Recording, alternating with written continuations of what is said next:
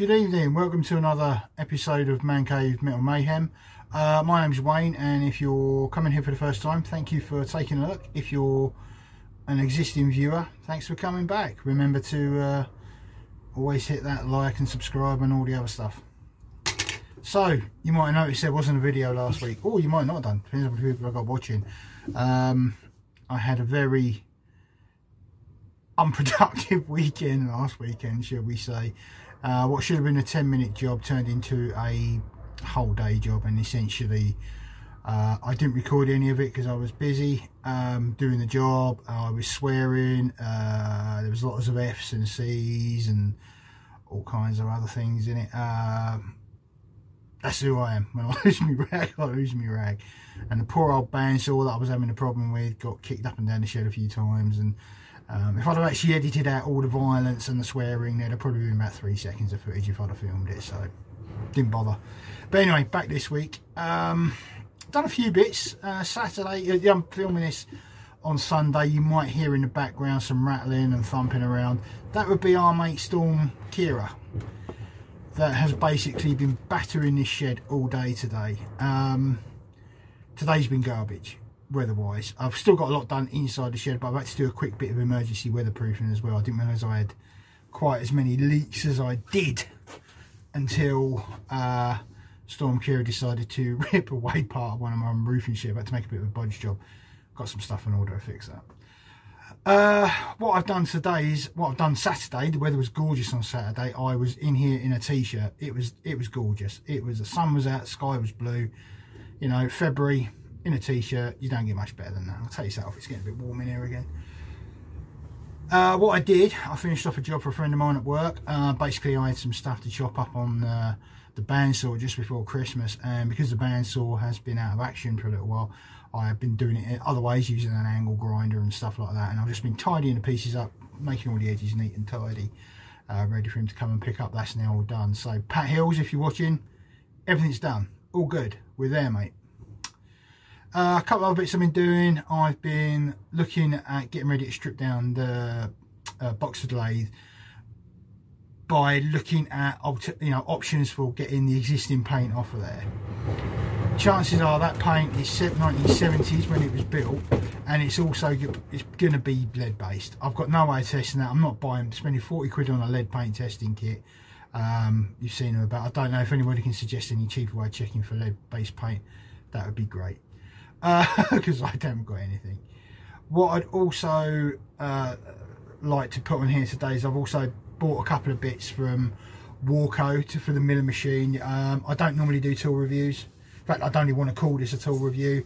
It was actually pointing out something that came with this piece of kit, an otherwise very good piece of kit that basically took the shine off it just that tiny bit, not overly much. You know, the kit is still very usable, it's still very good.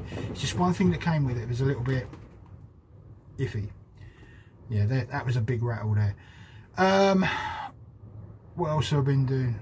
I've just been tidying up essentially this weekend. I've managed to make some room for some other bits and pieces. Getting ready to make this bench, that's another thing that I keep saying is coming up. I've got to bite the bullet and get that done, because until that's done, nothing else is going to move. Yeah, not a lot else going to happen there. So I've been testing out paint strippers. I've been looking at bits and pieces for the lathe. One of the things I am also stripping down is the threading dial indicator for my box of lathe. I bought that off a guy on eBay, who I'm also a member of his forum on Facebook for box of lathes, and basically it needed to get all clean, which I haven't got around doing when I bought it, so I've just done it this week. It's also been covered in paint strip as well, because again, that paint, although it's a different colour, is still going to be old and is still likely to be lead based. So something for all of you out there, if you're doing anything like this, remember, if it's old and it's painted, there's a very good chance it's going to be lead based, and you don't want the particles from that flying around the air. Hence why I'm using a paint stripper and scraping it off so it doesn't fly down my lungs. Anyway, I think that's going to be about it today. There's going to be a couple of bits put up. You're going to see a bit of me, a little bit of one of my milling machine setups. You're going to see what I've been doing for said friend at work. There's just a little bit of that in there, just a tiny bit. There's the paint stripper stuff. Yeah, anyway, let's get on with the video. See you later.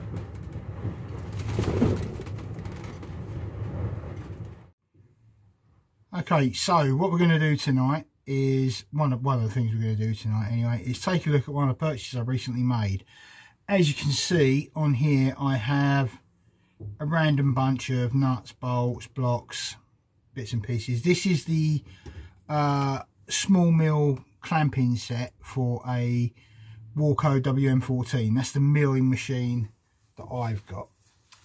Now, I don't normally do tool reviews. It's not my thing. All this fascination with unboxing stuff has never really been of much interest to me. However, this is quite interesting but not for the reasons you may think. So to start off with, it's 40 odd quid. I think it's £42 from Warco. I'll put a link down the bottom there because, to put it quite bluntly, the stuff's good.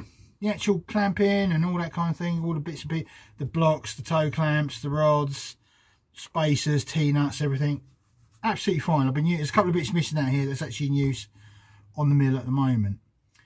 So yeah, this is pretty good. I mean, you've got 4 of each size spacer block.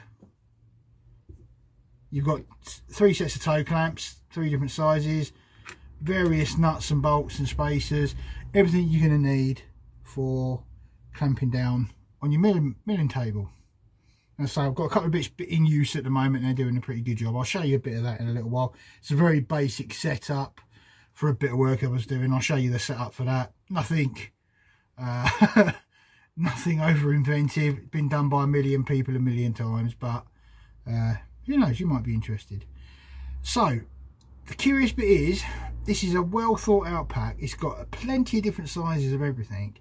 Well made, in my opinion. They're very good quality, and to be quite frank, I'd buy them again. I'm not sponsored in any way. I'm not into that kind of thing on YouTube at all, but yeah, I'd buy them again. If I needed more of these, I'd buy the same again. One thing does baffle me though, and this is where it's going to get a little bit weird.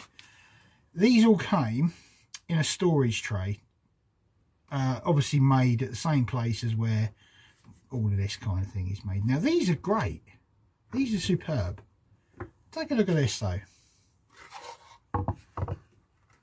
Right, this is, I have to say, possibly one of the worst bits of accessory I've ever seen in my life. I'm not even going to bother showing you the whole thing. It's suffice to say that when you use this, obviously all the rods you get stick in these little holes, and all the toe clamps and that go down here, and it's supposed to make a nice little storage rack. However, take a look at this.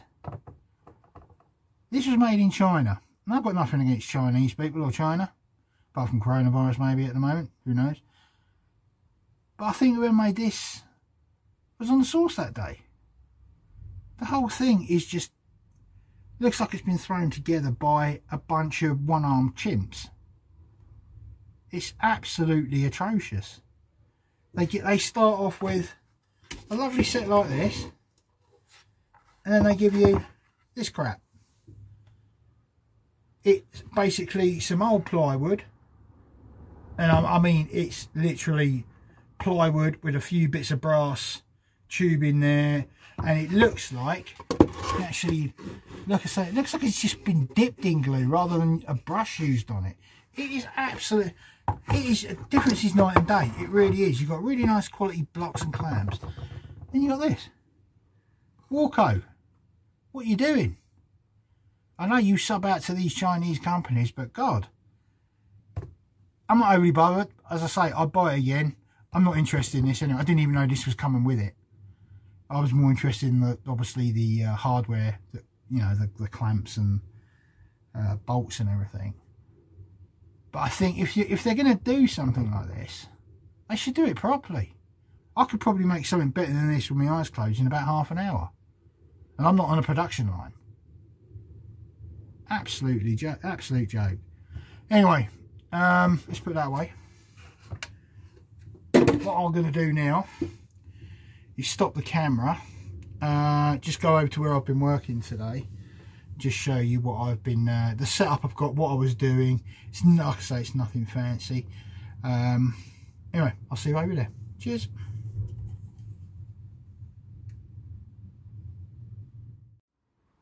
Right, so as you can see, this is what I've been up to today.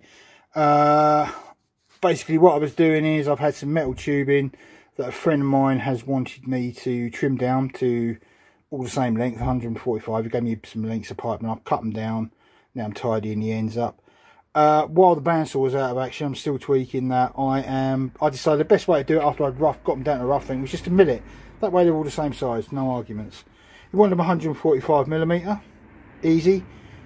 Set up a stop here as such. Push the pipe up against it using from the aforementioned clamping kit. And then also setting up that so that as I wind, as the table goes, let me hold on, where's all my kit gone? There it is. Just undo a nut or two, hold on.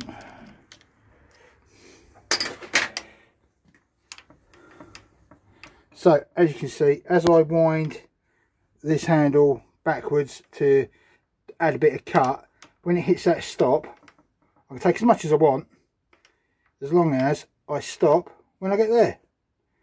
That then gives me exactly 145mm on the thing. Like I say, not the most inventive of jigs, probably been done by a million people a million times. There's people out there get a lot more creative with their setups. I'm still learning. So yeah, that's my setup. And basically I just milled the ends flat, squared up one end, pushed it in here as I said, then milled the other end, got everything to the same length. There's 12 of them. Very simple. Hope the lighting does that justice. Anyway, right, back to the desk. So one of the things I've been looking at doing is finding a decent paint stripper that doesn't cost the earth and is a bit more environment friendly.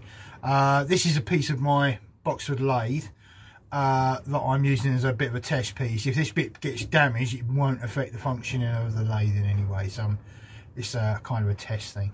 One of the things that was very important to me is that we use something that isn't going to hurt animals, the environment, myself included.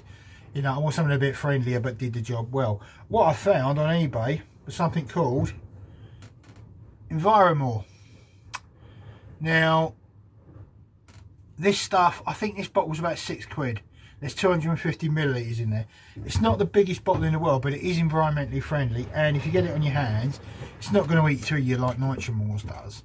Nitromore's being the savage cage fighter of the paint stripper world.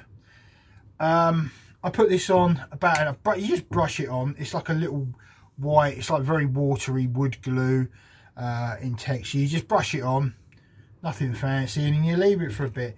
And what I found, I've already done up here a little bit, it's come off really well. It actually scrapes off amazingly. This paint isn't too thick. I would imagine that if you wanted to do it on something really thick, you would likely have to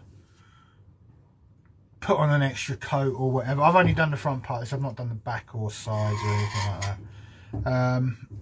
It comes off pretty well though, but I'd say if you've got a primer underneath or a thick coat of paint, I think you would probably need 2 coats of it. But like I say, you haven't got to worry about getting it on your hands with this stuff. It's not going to hurt anything. You know, you chuck it in a bin, it's not going to poison anyone or any wildlife or anything like that. And that to me is, like I say, is quite important. Obviously, but then, so again, so he's getting the job done. If this hadn't worked, I'd have had to come up with a plan B. I still wouldn't go around mucking around with stuff like this. And just as a side note, yeah, there's a bit of a thicker bit there that isn't quite coming off. And as a bit of a side note, what I would also say is if you're mucking around with chemicals of any kind whatsoever, whether it be paint stripper, white spirit, anything that is considered a chemical, you know, any kind of oil, you know, if you're using wood finishes and stuff like that, protect yourself. read the instructions, follow the instructions, and make sure you wear the right equipment and you dispose of anything like this. See all this gloop here, all right? Make sure that you deal with anything like that responsibly. What I'm going to do in mine is I'm going to scrape it all into a pot, keep it, and then next time I go down to the local tip, they have special places for this kind of waste, and you know, like oily waste and that kind of thing. No doubt they got a section for this stuff as well. All in all, pretty good. I'm going to put a link to it down below in the description to this environmental stuff. It's actually very, very good. I've got another bit soaking behind the camera that you can't see here. That's another part of the load, which has actually got a different colour paint on it, which because it came from 2 different sources. I just want to see what it can really handle. On that one, like I say, the primer is still quite tough underneath. That's likely to need another coat. Okay. Anyway, that's about it for that one. On to the next thing. Cheers.